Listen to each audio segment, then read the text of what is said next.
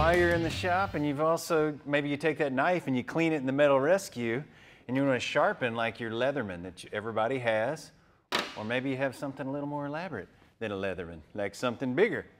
And what this is the Work Sharp, same guys that do the Drill Doctor, and all you do, put it in here,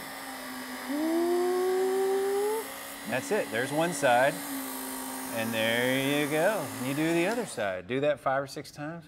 Now your knife is sharp, but there's a bonus. The bonus is, because this is the only kind that has a little belt sander, you can shift the different belts, you can get different grits, so different types of polishes or aggressiveness.